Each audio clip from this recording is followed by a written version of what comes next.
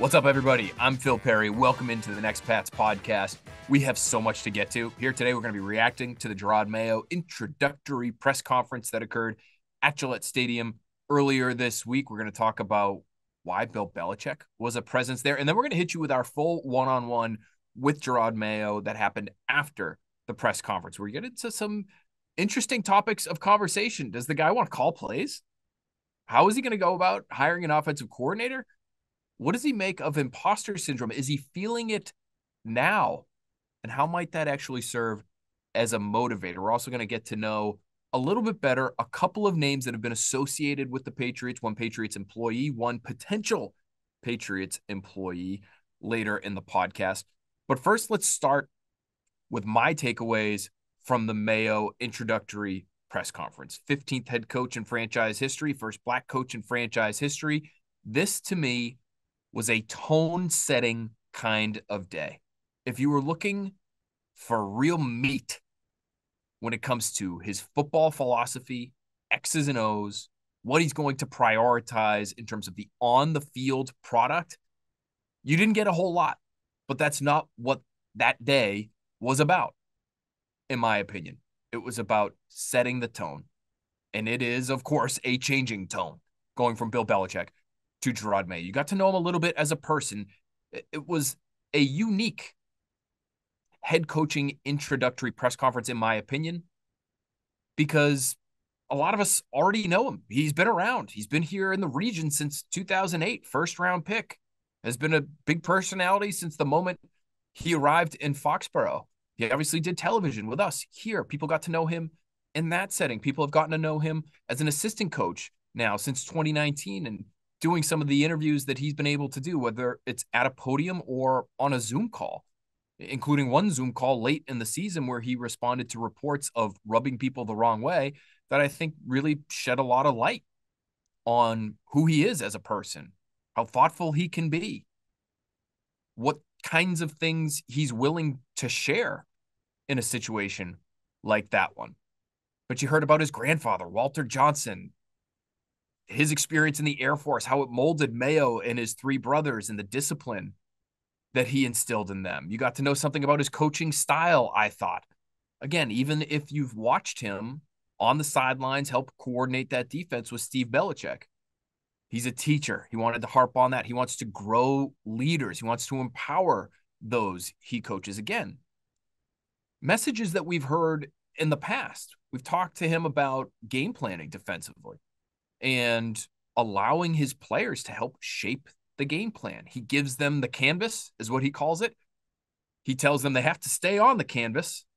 Can't be spraying that paint all over the lot now. But paint this thing how you want it to be painted. So that's how he's going to function as a head coach as well. He's going to empower those around him, his assistants, and of course, his players. Can be very different that way in the Jerod Mayo era.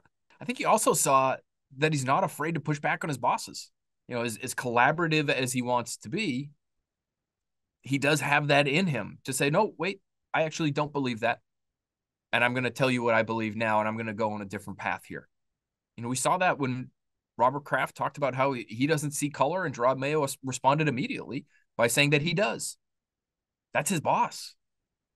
And he went about it in such a way not to embarrass Robert Kraft. I don't think he did in real time.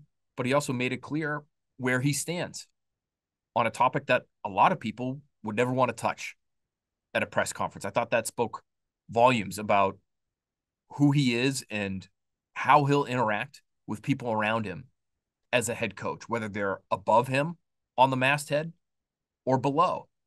He also talked about wanting to rely on experts. And that's particularly pertinent when it comes to the front office and their personnel decisions that are upcoming. Do you always go with the experts, whether that's Matt Groh, Elliott Wolf, Steve Cargile, Pat Stewart, Cam Williams, et cetera, et cetera, et cetera? All of those guys, one of those guys, two of those guys, three of those guys, do you always just go with what they tell you because they're the experts and you might not be? You've been strictly a coach since 2019, but you better believe he has ideas on personnel, and he's going to have a say in personnel. He's the head coach. He's going to be determining who plays in these games. So he has to have a say. Whether it's the final say or not, I guess, is TBD. But he's going to rely on those experts. And I think how we fill in the blanks from there is one of the biggest questions surrounding this team. We'll hit on that a little bit later, but I did want to get to the presence of Bill Belichick as well. He was in the building, friends. He certainly was in the building. Not only would Mayo, I thought jokingly, said he needed a break from Bill when he retired and he went to go work for Optum and he started building a career in the finance world. But Belichick was in the building when Jerod Mayo referred to echo chambers. He was in the building when Mayo referred to silos. And I think what he was getting at there when he mentioned those things is that Bill Belichick could communicate in a way where he was the arbiter of all information. Everything went through Bill Belichick. He was a one-man supercomputer when it came to football operations and where everyone was, what their timelines were, how their calendars looked, the information that needed to be coming in, and maybe even at times going out, whether it's to scouts on the road or to other teams in terms of discussing their personnel and potential trades. He was able to keep all of that straight. Mayo wants help. I think that's one major difference here is that he is looking for help. He acknowledges that he needs help in a way that Bill Belichick didn't feel like he did. Whether he actually did or not, maybe a different topic for a different day. But that's going to be one major, major difference. And I've shared it on the podcast here previously. I know we've talked about it on television as well, but I've talked to a number of people on the personnel side for the Patriots that are still here and asked them before this transition was made how it might look if and when Jerod Mayo was named head coach. Collaboration, transparency. Everyone was expecting more of those things with Jerod Mayo in that seat that Bill Belichick has occupied for so many years. Now, Bill Belichick was also present in the presser in positive ways, I thought. He was complimentary of Belichick on multiple occasions. He still calls him coach. Coach says all the time, hard work works. You're going to hear it in our one-on-one. He's going to refer to smart, tough, disciplined. Those have been three adjectives that Bill Belichick has used to describe his ideal football team for a long, long time. Smart, tough, disciplined. And that might be the closest to the bone that anybody gets, at least at this stage in Jerod Mayo's head coaching tenure, as to what his football philosophy is or what he's looking for or what his team is truly about, what characteristics he's going to value, put a premium on. Smart, tough, disciplined. That's Bill Belichick. That's Bill Belichick speaking through Jerod Mayo at the press conference. And so I think it's clearer than ever after this introductory presser that Mayo's hiring is about maintaining that which had helped make the organization so successful for a generation while also tweaking some of the football philosophies. Thought it was really interesting to hear Jerod Mayo say it's a different game than when I was drafted in 2008. Again, the ghost of Bill Belichick is somewhere in the room when that gets said because the implication is the guy who came before me maybe didn't see it that way. Whether he meant it that way or not, I think it's fair to read it that way as it leaves his lips. So they're going to tweak some of the football philosophies, and they're obviously going to tweak the style in which some of those familiar messages, some of those very Belichickian messages, quite frankly, are delivered to players. All right, let's get to our one-on-one with Jerod Mayo right now. Again, we're talking imposter syndrome. Very interesting on that. That's at the end of the interview. You're going to have to listen to the whole thing to get to that portion. We're going to talk about his confidence in himself and maybe some of the trepidation he has in hiring an offensive coordinator and going through that search, which we anticipate is about to really get underway. Whether that means Bill O'Brien is going to be back or not, I think he will in some ways be in the mix there. Although if I were a betting man right now, I would say Bill O'Brien is not back in New England in 2024. And we're also going to talk about whether or not Jerod Mayo wants to call plays. Does he want to call defensive plays? He hasn't been doing it. Steve Belichick has been doing it. Now, we know Steve Belichick's future may be somewhat uncertain. We know Albert Breer reported that the offer's been made to Steve Belichick to stick around here in New England. We know for a fact that Jerod Mayo and Steve Belichick remained close throughout the course of this year and have been very close for a long period of time now. And so maybe he's back and he's calling plays, but we've seen this before. Mike McDaniel is the most recent and most obvious example to me of an assistant coach who hadn't called plays previously, then became head coach and said, you know what? I'd like those duties now. Thank you very much. Now Mike McDaniel's calling plays in Miami. Never did it in San Francisco. Never did it for Kyle Shanahan. That was Kyle Shanahan's gig. So does Mayo want to be the defensive version of that? We're discussing all that and much, much more. It's coming up right now.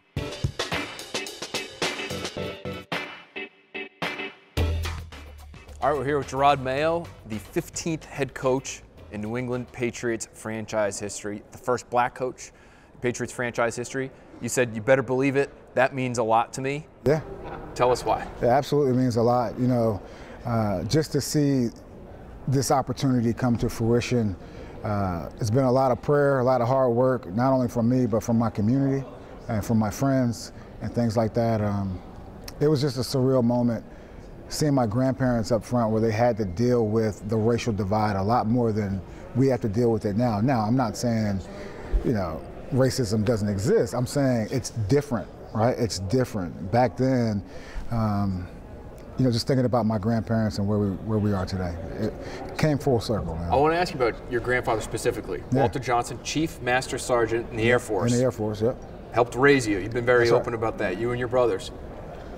How has he maybe helped shape you as a coach? Yeah. You talked about some of the discipline he instilled in you during your press conference. Yeah.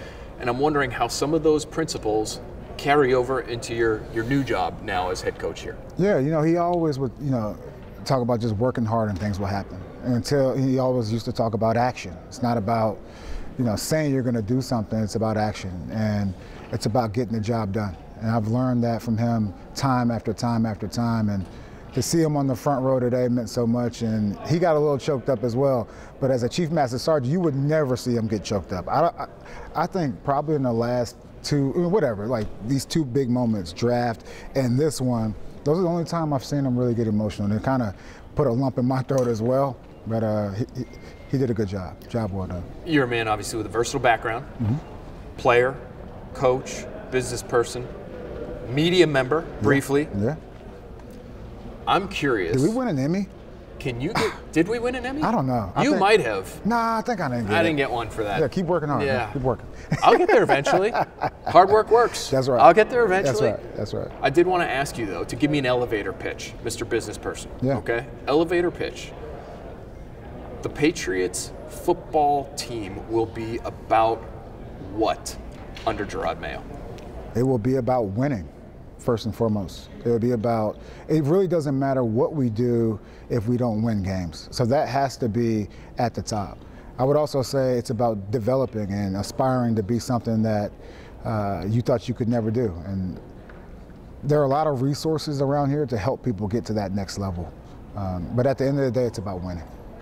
To get there, what will you prioritize on the field? I'm curious because you mentioned something during your press conference where you said, game's a lot different now than it was when I was drafted in 2008. So from an on-the-field standpoint, what does Jerod Mayo believe in? There are fans that are watching this, listening to this right now, that want to know what you're about. What's your football philosophy? Yeah. You know, Coach used to always talk about smart, tough, and dependable, and those have worked. And we'll continue to show up with our team. I would say we want to have a smart team. We want to have a team that really enjoys playing for one another and takes accountability in everything that happens, both in the building and outside the building. I would also say, you know, we have good leaders on this team, and we've had good leaders on this team. And I encourage any former player, to come back in the building. I think it's important. So when you talk about player development and, you know, guys that have gone through some of those ups and downs, it's important to get them back in the building. You saw Devin McCourty here today. Yeah. Saw Rob Ninkovich here today. Yep. Are we going to see these guys on the Patriots coaching staff at some point? Well, here I would say Devin is doing a great job in media, and Rob has his podcast, so they won't be coaching. I don't think they can handle the hours. How about you? Obviously, major voice on the defensive side of the ball. I'm curious, though, now, as head coach, will you be calling plays next year for the Patriots? I mean, we're still evaluating the coaching staff. What I will say is, look, I'm not going to sit here and act like I know everything about offense. You have to have, like, experts or, you know, professionals in that world. It's one thing to have X's and O's on a piece of paper.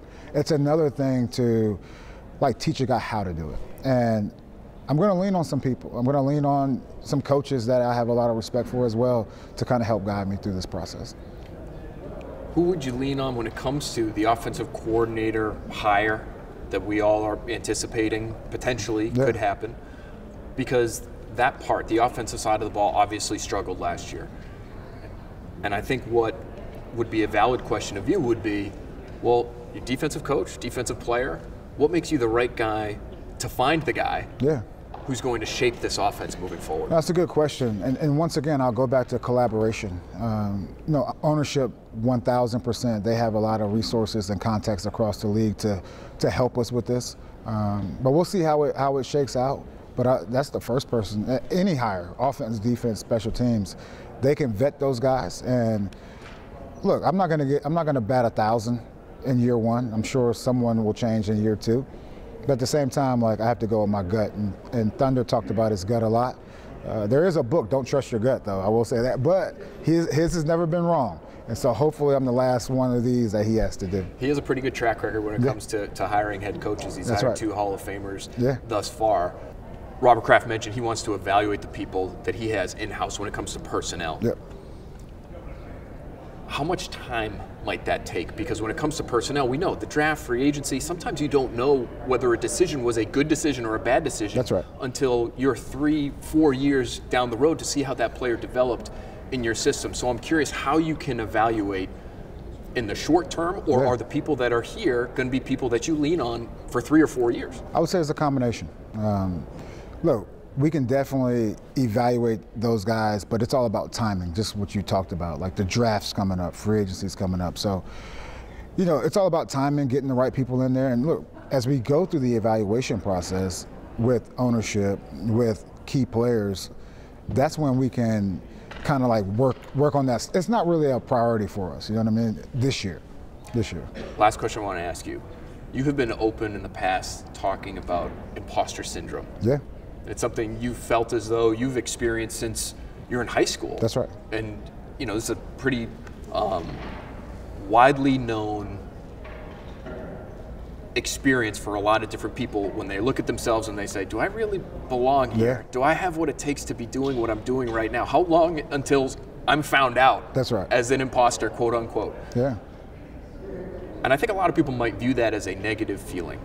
Yeah. How do you turn that into a positive potentially in this new role that you're in to help get you to where you want to be as a head coach? Yeah, that's a great question. I don't think imposter syndrome is a negative thing. I think it drives me. It drives me. And I'll give the example. When I got to Tennessee, I was a 4-star linebacker, and we had all these good players around, and I would ask myself, am I supposed to be here? These guys might be too good. But I really just used that to do all the extra stuff in the film room, in the weight room, and things like that. Same thing when I came here. Like when I was drafted here 10th overall, you would think a 10th overall pick wouldn't have that feeling. And everyone has that feeling in certain ways, but everyone wants to act tough. Oh, I don't have it. Oh, I got it. I can handle it. But once again, if you feel that way, like, oh, I can handle it, maybe you're not stretching yourself far enough. Because as you start to stretch further and further away from comfort, that's when the imposter syndrome starts to come up. And how you handle that is important. Some people paralyzed by it. For me, it's a motivator. It's a motivator, like, I got to get it done. Jerod Mayo, congratulations. Thanks, bro. Thanks so much for spending some time with us here. Thank you. I really appreciate Mayo spending some time with us there at the end of a long day for him. A lot of media responsibilities, and it's only the beginning. He's going to have to be dealing with a lot of different things now that he's never had to deal with before. And obviously he'll never go through another introductory press conference again here in New England. So it might not be quite that intense when it comes to his responsibilities to the media, but there's going to be a lot on his plate that hasn't been on his plate before. And he's going to need some help. He's going to need real support. And I think that gets to one of the names that I mentioned off the top of the podcast that you might be somewhat familiar with, but not completely familiar with. And you might have some questions as to their responsibility with the team. And I'm talking about Robin Glazer, who has been a senior executive for the Kraft Group for a long time now, since 2007. Her title has changed. She is now executive vice president of football business and senior advisor to the head coach. She most recently served as senior vice president of business affairs and chief administrative and compliance officer for the team. Someone who is very highly regarded throughout the organization, obviously very trusted by the Kraft family, very trusted person for Jerod Mayo. And that senior advisor to the head coach role is going to be something that is new to her. That is not the role in which she served for Bill Belichick. And so there are going to be a lot of things that come across Jerod Mayo's desk that she will be able to help him with as someone who has handled a variety of different responsibilities for this team over the years. For instance, she was the compliance officer during COVID. She had to make sure that all the I's were dotted and T's were crossed during what was a very complicated time in the NFL, as I'm sure you all remember as fans of the league and understanding how things changed at a moment's notice during the pandemic. She's very much involved when it comes to facilitating contracts, not necessarily negotiating the deals, which would be a responsibility that falls to, or did fall to Bill Belichick and guys like Scott Pioli, Nick Caserio, Matt Patricia at times, really in the football operations department. That hasn't necessarily been her role, is my understanding, but in terms of hammering out the writing and the language of all the contracts, that was something that Glazer was able to help with for the New England Patriots. She has a legal background, so could oversee sort of the ironing out of those kinds of details. It's also my understanding when it comes to the non-football football business, she is very much involved and helps determine how resources are allocated to various departments, whether it's IT or nutrition. Head nutritionist Ted Harper, goes to the team and says, hey, we need X, Y, and Z to make sure that our team cafeteria is up to snuff with the rest of the league. Figuring out what they can do on that front and the resources that can be allocated there, that might fall on her plate. That's just a for instance. So just to be clear, because I think there is some haziness around the role that she may take on moving forward for the Patriots here, especially after she was mentioned in Seth Wickersham's report for ESPN. It's my understanding she is not an X's and O's football person, and she will be helping Jerod Mayo, and I'm sure others on the football staff when it comes to non-football, non-on-the-field issues that may pop up for a head coach.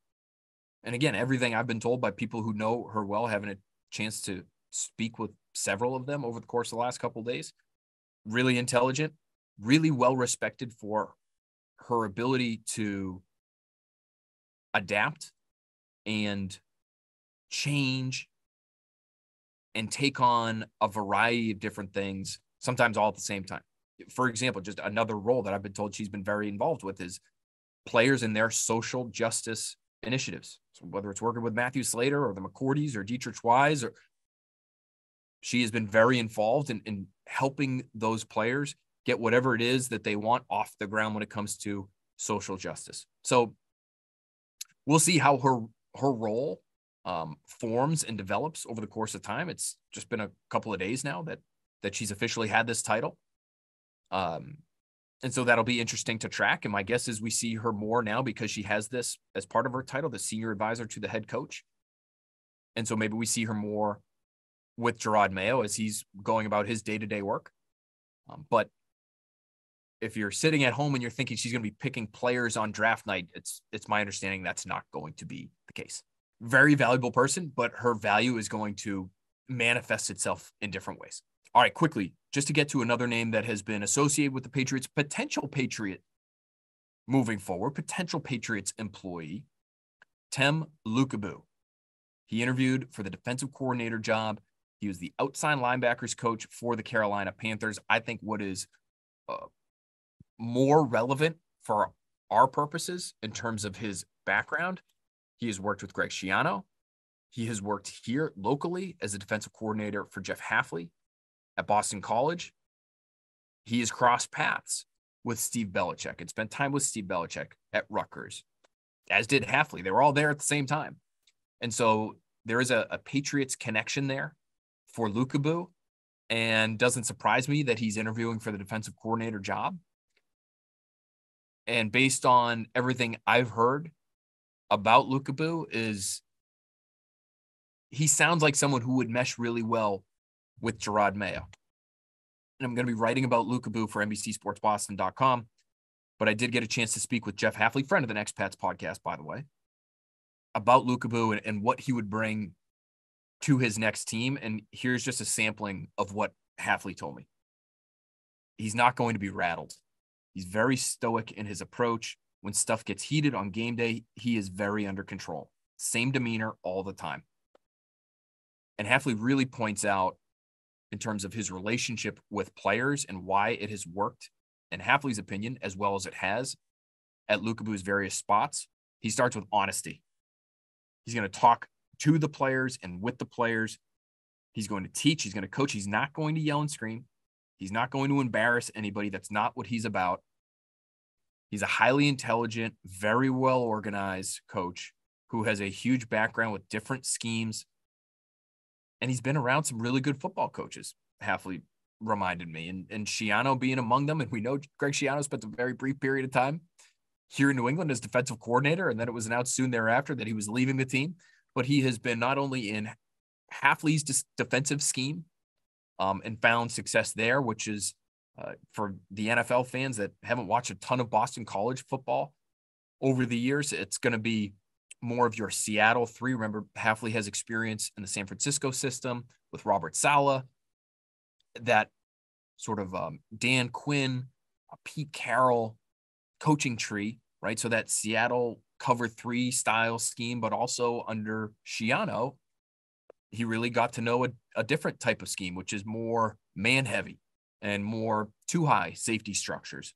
So he has this well-rounded X's and O's background combined with this stoic approach, with this cerebral approach that I think would really work in New England and under Jerod Mayo. They can be versatile. Now, we know they like to use a lot of man, and in the past they've used a lot of single high safety looks, and maybe they can tweak and adjust their personnel to do even more of that this coming year than they did this past year. When they didn't have it felt like a true free safety. They could use a variety of players back there, but they didn't have that consistent Devin McCourty replacement to play in the post and allow them to play as much cover one maybe as they usually would like. They were still near the top of the league when it came to man-to-man coverage this year, but it'll be interesting to see what additions they make to that defense.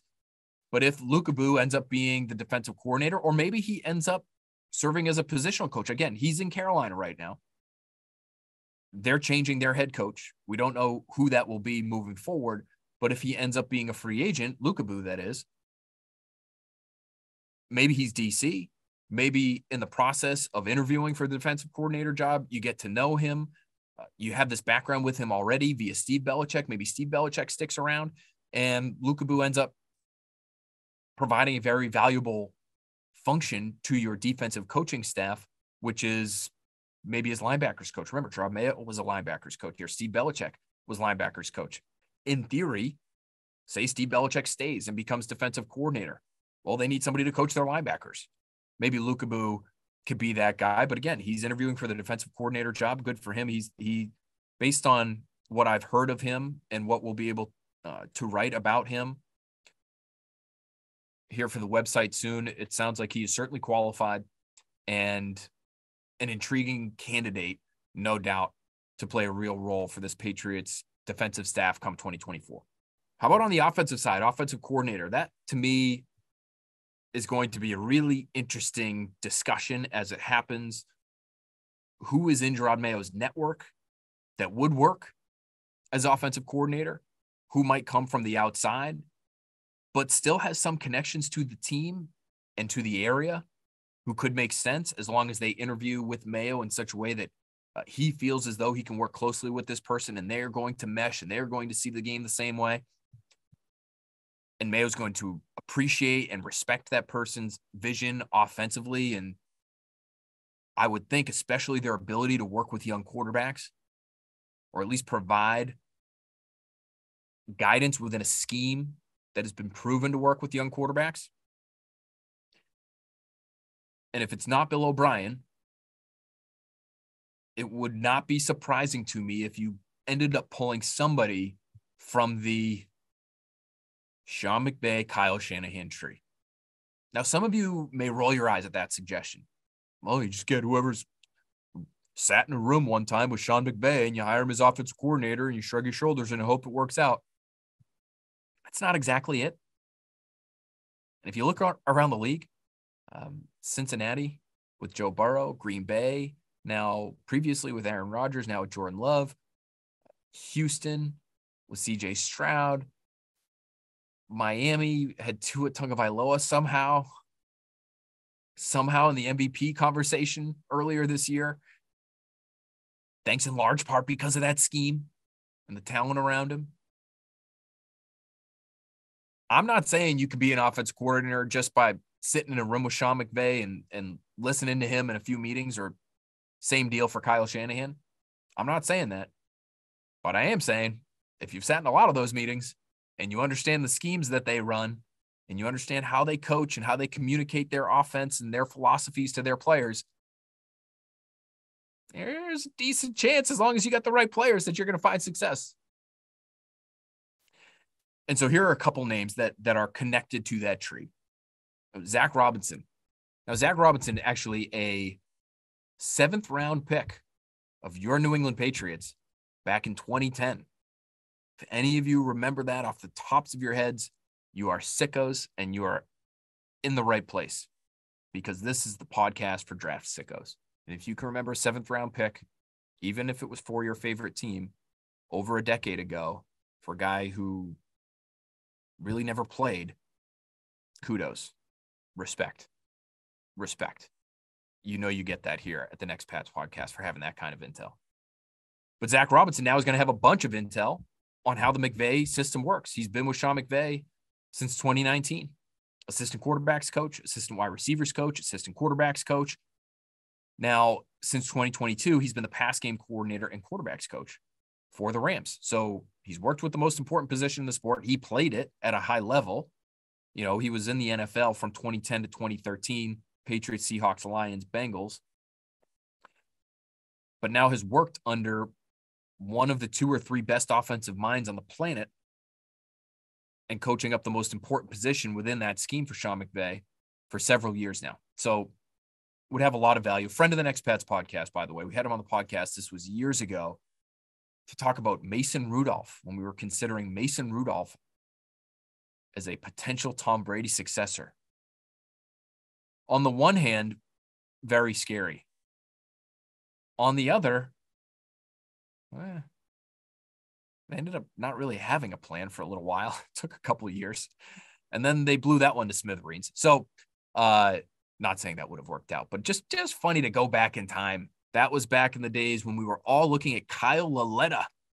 Remember that name? Had a great Senior Bowl that year. Lacrosse player. I think his dad or his uncle played at Navy. Anyway, everybody assumed Bill Belichick was going to be all over Kyle Laletta out of Richmond. That was that same year. Neither here nor there. Let's talk more offensive coordinator candidates. How about Shane Waldron, offensive coordinator from Seattle most recently? But again, changes to the staff there. You're assuming he's going to be available. And so why would this be a fit? Shane Waldron, from around here, went to Tufts, worked for the Patriots, quality control coach in 2008, tight ends coach in 2009, ends up working at BB&N, if you're familiar with the ISL in the greater Boston area.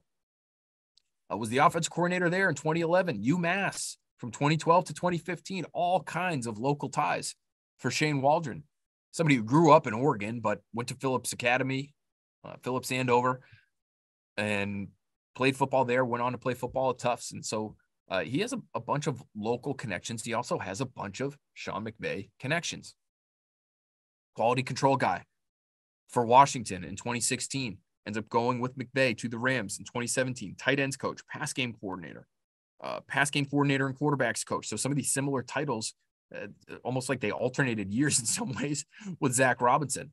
But pass game coordinator in 2020. And then in 2021, he becomes the OC for the Seahawks, where his brightest moment was probably Geno Smith last year and all the success that Geno Smith had, late in his career, and allowing him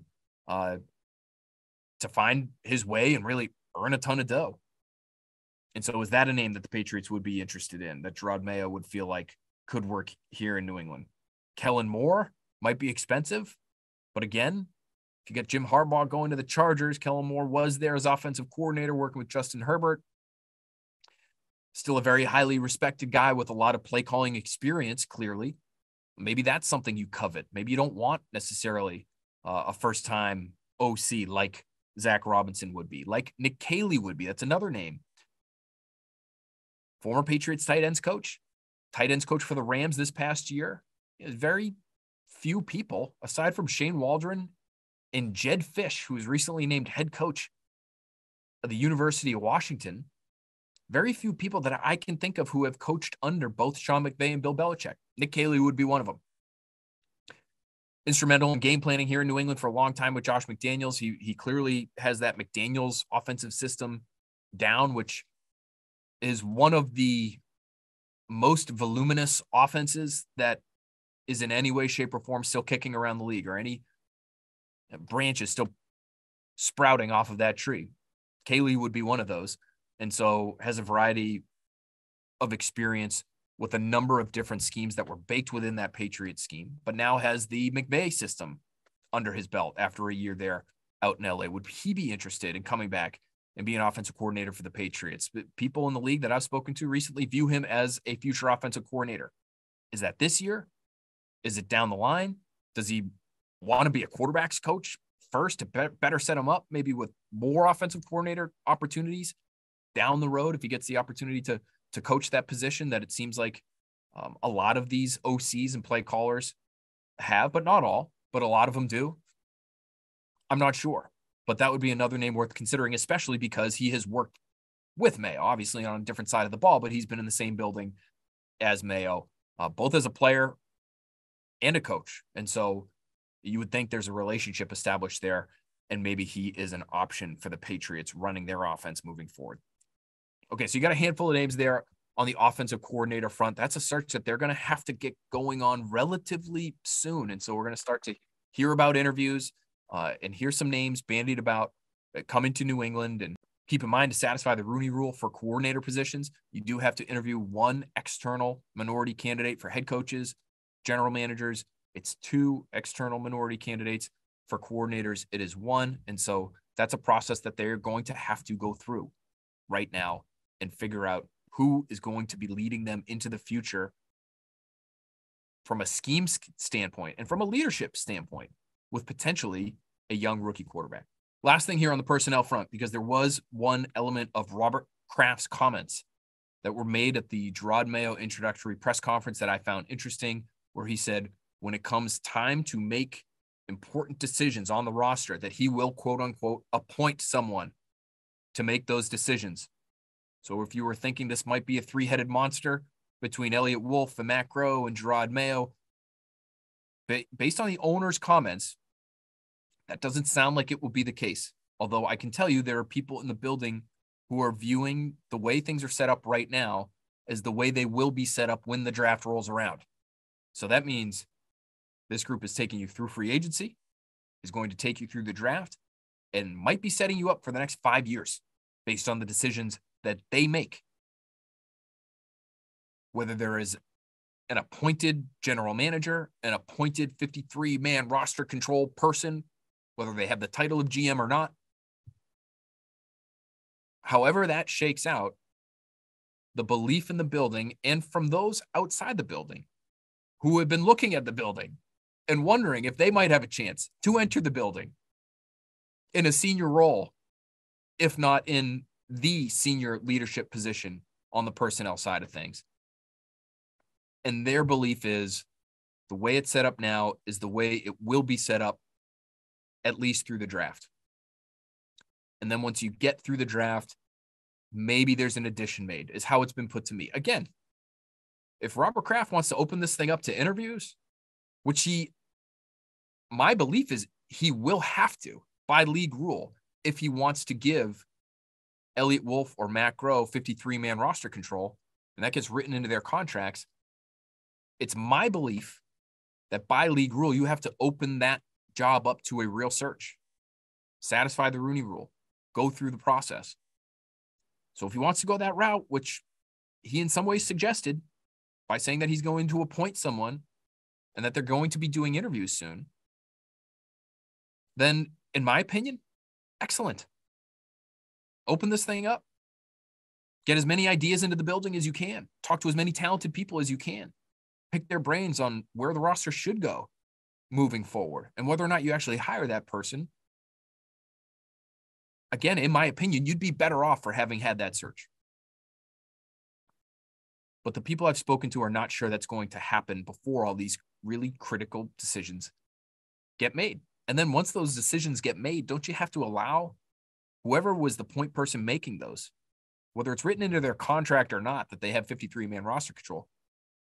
Don't you have to let somebody like Elliott Wolf, who does have the background to be a general manager in this league, who has the respect around the league as an evaluator, as a relationship builder, as a leader from a front office standpoint?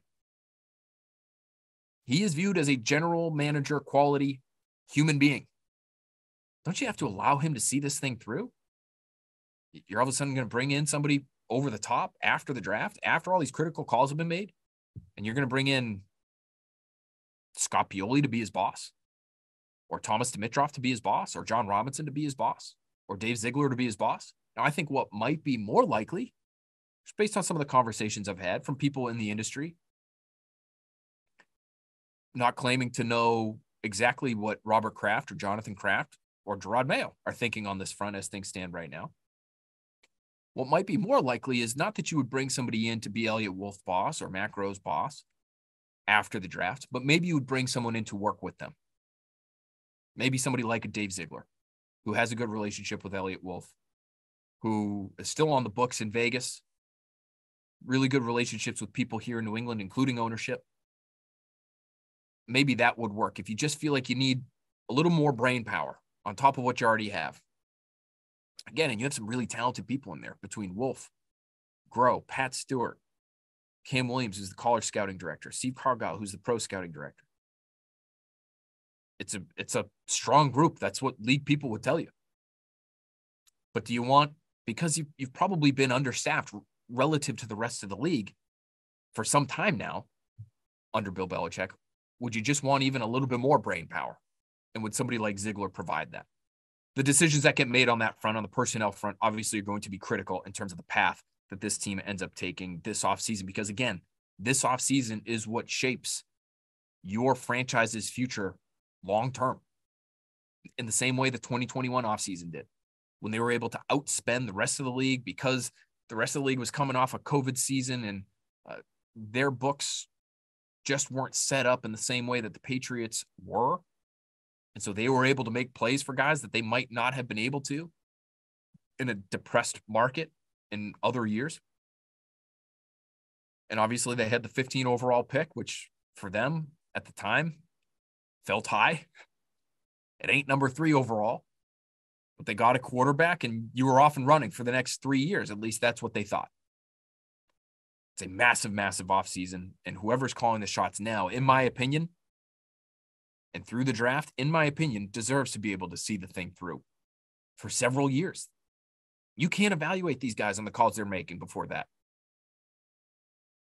Unless you go into these meetings as Robert Kraft might, or Jonathan Kraft might, or others might, and it's so dysfunctional in there that you just can't stand it. You just can't have it.